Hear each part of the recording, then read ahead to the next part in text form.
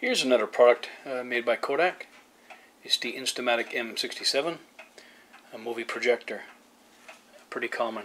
Remember seeing units like this in high school and elementary school, and I think people still use them today. Let's have a look inside.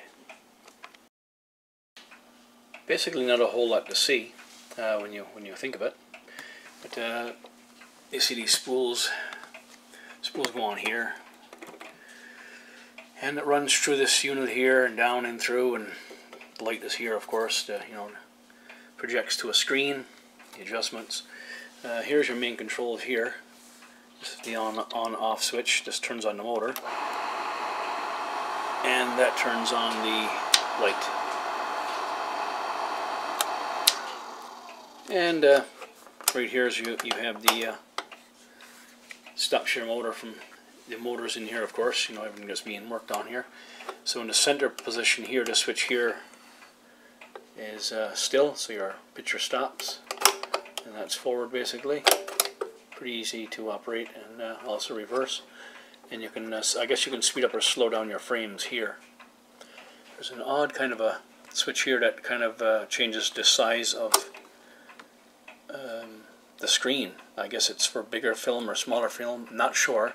I've never operated one of these before, but I've seen teachers struggle with these from time to time, but for the most part they worked pretty well. So anyway, that's the Instamatic M67.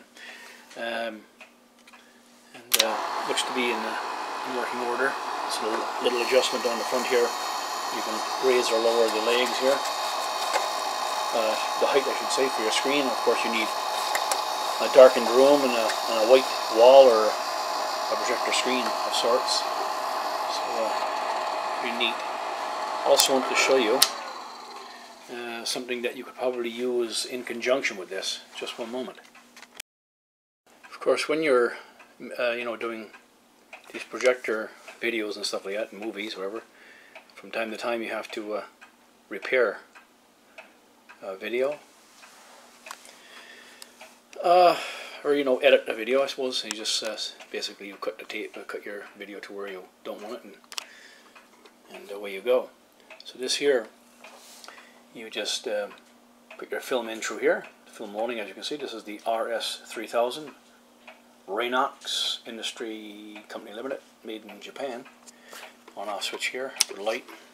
Of course, you put your spool on here, and it's on the back, of course, the back side, and you run it through the unit and come back here onto this side, and you manually turn and you watch the screen to exactly where you want to be. And then this mechanism here, I've never used this before now, so I can't say I'm gone pro, but a button here you can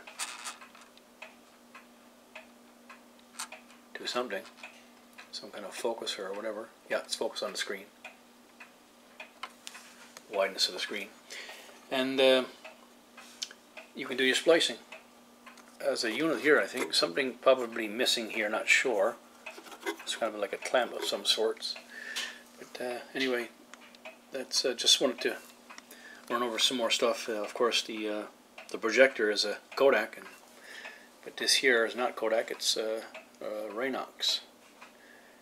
Some sort of splicer or editor, I guess, a video editor, movie editor, I should say. Not using the proper technology.